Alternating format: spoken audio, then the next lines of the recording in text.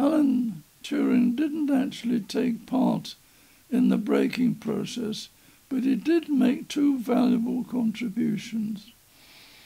In 1936, he had written a paper about a programmable electronic computer, and this was the foundation of the theoretical work on that.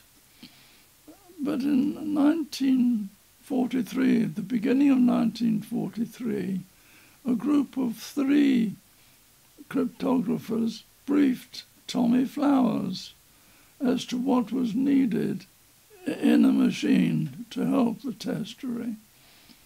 And one of these 3 was Alan Turing. So he played a very useful role in there.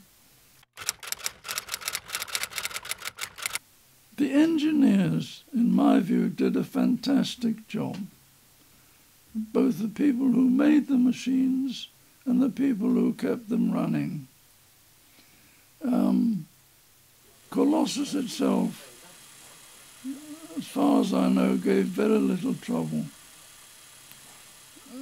Heath Robinson was different. It did give quite a bit of trouble because it used 2 tapes, and the tapes kept breaking and had to be repaired very carefully to keep the sequence. The Tunny machine, again, gave very little trouble and was fantastically useful.